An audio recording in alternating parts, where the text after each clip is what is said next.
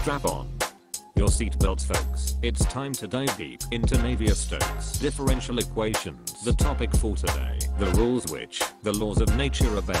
These equations, what are their instructions? They relate the derivatives to a function. The solution of these, a graph in space. They describe the world with style and grace.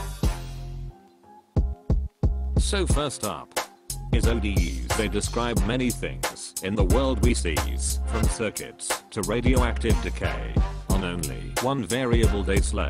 For example, we have y prime equals 1. This could be bacteria growing. They multiply. We rearrange, then integrate. We get rid of the log and celebrate. To be honest, we have to make a confession. Most solutions have no closed form expression. Differential equations are hard to solve, even though physics around them revolve.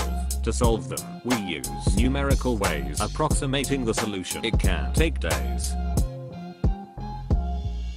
Okay, now it's PDE's turn. These are the equations used at CERN. Functions dependent on many variables. To solve these we encounter huge obstacles. Take, for instance, Navier-Stokes describes fluid flow from water to smoke. Velocity dependent on x, y, z and t equals pressure gradient and rho times g. If you prove that a solution exists, you win $1 million and get very rich.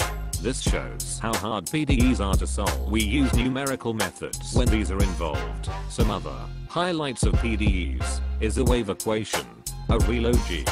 We also have a classic, of course, Maxwell's equation, the E and M discourse. They describes how light flies through space, how the fields interact and permeates. You could spend a whole life studying these, discover roots of chaos and symmetries. So attend your classes, engage and explore, for in math lies the true knowledge core. So see you guys in the next sick rap. Subscribo partner and give the button a slap.